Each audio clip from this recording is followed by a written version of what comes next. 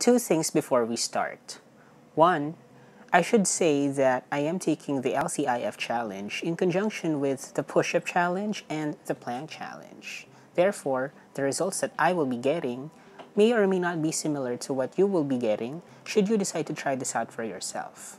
And two, I actually invested in a weighing scale with a BMI indicator for me to have a visual cue of my goal.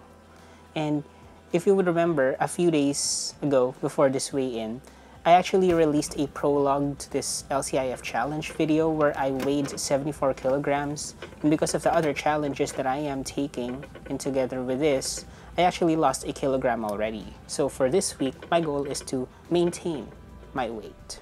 Also, in that prologue, I had a piece of paper wherein I broke down the remainder of 2020 and set up monthly goals from August up until December. I would be breaking down those monthly goals into weekly goals so I could check how I would be doing, like what is my actual versus my goal.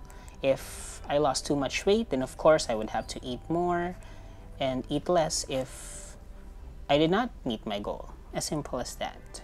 If I do meet my goal, I would treat myself to a cheat meal. Then if not, then there is no cheat meal. I try to keep things as simple as possible. And of course, all of these numbers would still meet the research that we have done in the prologue, the healthy weight loss, which is around 1 to 2 pounds a week.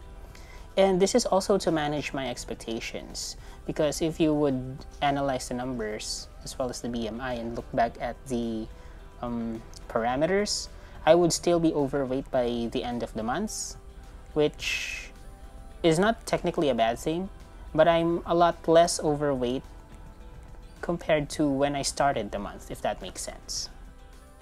Curious? Excited? Well, so am I.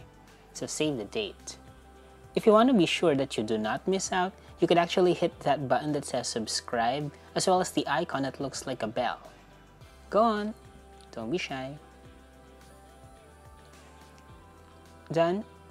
Okay. Sure. Well, thanks for watching and have a great day.